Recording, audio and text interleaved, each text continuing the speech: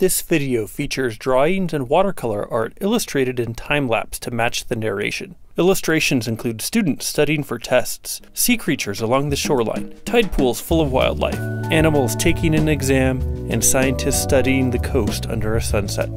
Title: Drawing Connections, Cabrillo National Monument.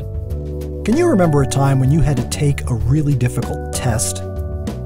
If you did well, it's probably because you took excellent notes in class, set aside plenty of time to review the material, and maybe even joined a study group. Then again, sometimes we can buckle under stress when it's difficult to know exactly what to review or even find the time to do so.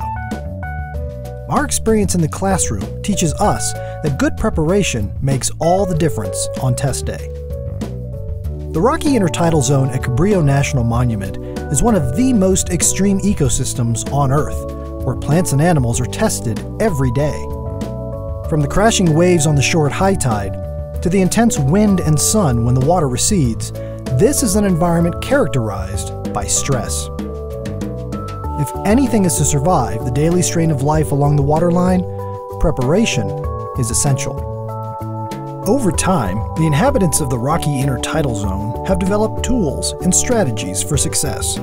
In much the same way our bodies form bones and teeth, many of these creatures use calcium and carbonate to form protective structures. Some hunker down behind shells and coverings as a stronghold against the elements. Others use claws and spines to help ward off the threat of predators. For many animals living along the coast, the availability of carbonate is absolutely necessary for survival. Today, ocean temperatures and pH levels are affected by increasing atmospheric concentrations of carbon dioxide. Excess CO2 in the atmosphere drives ocean temperatures higher, and as this excess carbon dioxide is absorbed by the ocean, makes it increasingly acidic. As this occurs, calcium carbonate becomes harder to develop and less available to the marine life that needs it. So, for the inhabitants of the Rocky Intertidal Zone, climate change is a high-stakes test. The warming and acidification of ocean water can stress marine wildlife and harm the ability of sea creatures to create and maintain protective shells. Furthermore, these changes can make it more difficult for organisms to sense danger, locate good habitat, or otherwise adapt to the already stressful conditions on the edge of land and sea. And in some instances, these changes could be happening at a rate faster than animals are able to prepare. Projections tell us some marine life may pass this difficult test, but others could fail. Fortunately, projections are not necessarily predictions.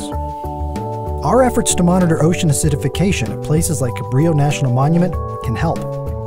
Collecting data now and studying the impacts of climate change to the ecosystem provides insight into how we might intervene to turn the tide. Science can help guide the actions we take both now and in the future to help preserve our wildlife along the coast.